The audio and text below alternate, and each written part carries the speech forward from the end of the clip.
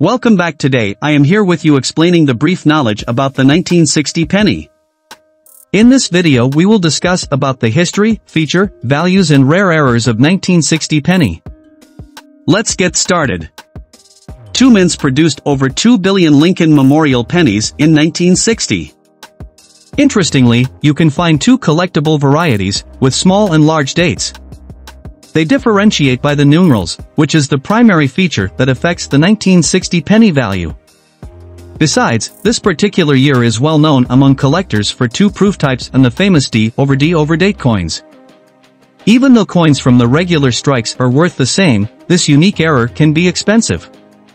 You should also pay attention to pieces with red toning since they always bring additional cash. History of the 1960 Lincoln Memorial penny. The Lincoln penny minting began in 1909 to honor Lincoln's 100th birth anniversary.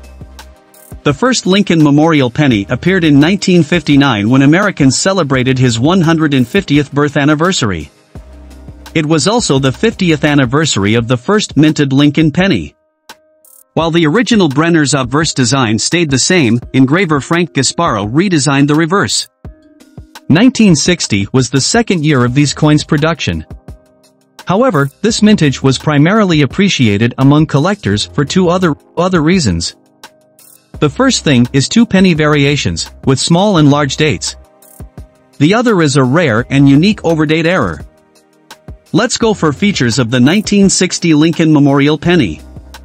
The 1960 Lincoln Memorial penny is a round coin with a plain rim. You can see the 16th U.S. President Abraham Lincoln's bust on the obverse facing right with the motto "In God We Trust" above his head. The date 1960 is struck on his right side, and you should always check the numbers type in this case since it can affect this coin price. Typically, there are two date variations, with small and large digits, but you can come across the 1960 D Over D Overdate penny if you are lucky. The word Liberty is placed behind the president's back, while three letters, VDB. The fascinating thing about memorial pennies is that they have President Lincoln on both coin sides. While his bust is placed on the obverse, a tiny statue finds its place between the memorial pillars. Lincoln Memorial Penny Value Guides. 1960 Mint Mark Lincoln Memorial Penny. You can recognize two Lincoln Memorial penny variations among 586,405,000 coins minted in Philadelphia in 1960: large date Lincoln Memorial penny and small date Lincoln Memorial penny. Even though their value is similar in low grades, you should pay $450 for the specimen with a large date or about $100 more than for a piece with a small date. 1960 Proof Lincoln Memorial Penny. These coins are expectably more pricey, and you should pay $5 to $500 for a piece with a large date, depending on the condition.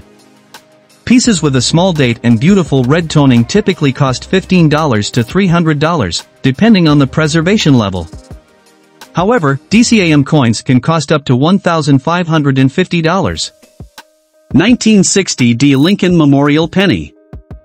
The Denver Mint produced 1,580,884,000 Lincoln Memorial pennies of 2,168,980,602 pieces, minted in 1960. You can find coins with a large date for 40 cents to $375, while those with a small date typically cost $2 to $130. Other valuable coins with the D Mint mark reached far fewer prices but were still expensive.